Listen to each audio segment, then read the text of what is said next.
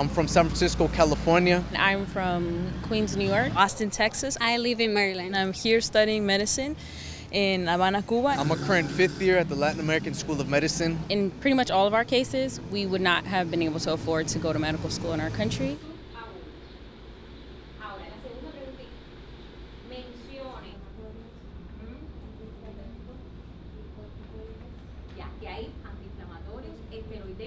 It was just a little strange idea to leave home for so long, but it's also following your dream, so sometimes you got to make sacrifices. This is a huge opportunity because you don't see nowadays that a country is giving full ride scholarships for students who wanted to study medicine. So the program is aimed at low-income students, people that come from underserved communities. I realized that I either had to get into debt or I had to not study medicine. And if I had to get into debt, in order for me to serve my community, I wouldn't be able to because I would have to pay back that debt. The idea is to, once we become doctors, is to return to our low-income communities, underserved communities, and essentially serve them because there is a huge deficit when it comes to access to healthcare services. We get to go back and serve our communities directly because we're not going to be burdened with the idea of not being able to afford to live in our country, pay our bills, and also heal people. I wanted to be a doctor who is affordable for everyone, who can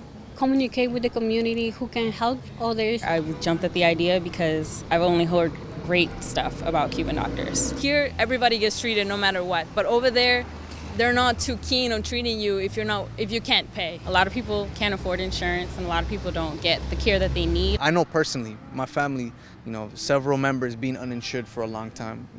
People only go to the doctor when it's an emergency, and that emergency is often a condition that could have been prevented. My brother has cancer, and so my mom has good insurance, but I wonder if my mom didn't have good insurance, would they treat them as well? Would they order him all these tests, Medicine at the community level is significantly different than medicine at the community level in the U.S., which is practically inexistent. So it's really, really amazing to see that community aspect, and the doctors literally forming an amazing part and has a big role within the community that they're serving. Here in Cuba, we learned that treating a patient is not just giving the medicine. It's about communication. It's about understanding what is going through the patient's life. And all that is going to make the patient feel better, and actually that will help to give a better treatment. The family medicine doctors are able to catch a patient before they decompensate. Something amazing that we get to do in this program is that starting second year, we get to see patients. We get to work with a doctor, with a nurse in the consultorios. They have learned more empathy and community.